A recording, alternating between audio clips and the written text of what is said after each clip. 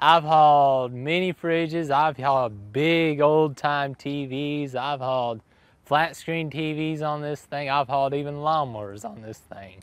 But never a couch. That is, until yesterday, when Whitney Biggerstaff came across one sitting by the curb. It was a little bit trickier, I gotta admit. To seat the sofa on the scooter, Whitney needed a strategy. I said, well, I'm gonna be a wide load.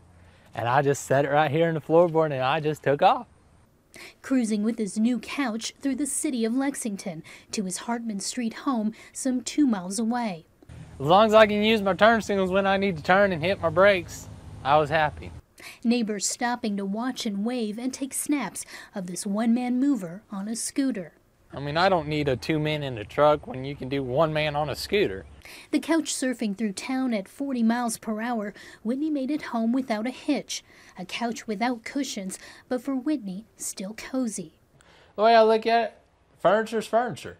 I mean, it don't have to match the rest of the stuff in my house. His living room, now a place to put your feet up. I could do this all the time. I could too. Reporting in Lexington, I'm Samina Engel, WXII 12 News.